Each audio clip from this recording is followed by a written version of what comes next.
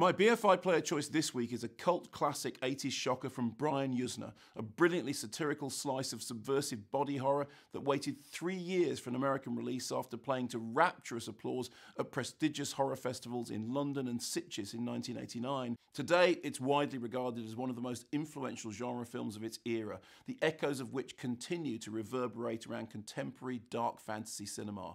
Society. You okay? Sure. So you want to tell me what's going on with Blanchard? I don't know. Jealous, I guess. He just wasn't the right sort for me. Could you zip me up, Billy?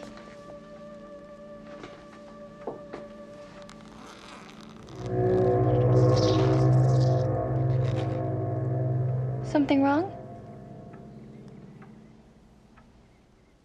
Based on a brilliantly witty script by Woody Keith and Rick Fry, Society puts scrungy flesh on F. Scott Fitzgerald's oft-quoted maxim that the rich are very different to you and me.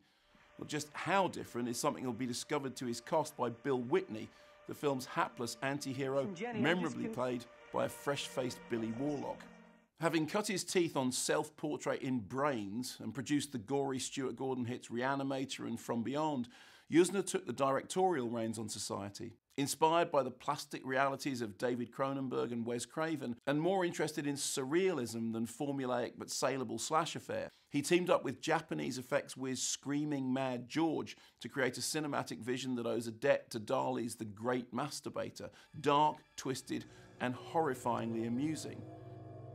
Making memorable use of the Eton boating song and climaxing in a scene of matchless weirdness, Society makes you proud to be a horror fan, filled with such wit, substance and sheer on-screen strangeness that it continues to thrill and delight 30 years after its creation. Yuzna will go on to direct Bride of Reanimator, Return of the Living Dead Part 3 and The Dentist, as well as working on the ambitious Lovecraft adaptation Necronomicon. But Society remains his enduring masterpiece, a film that turns its subject matter inside out, literally.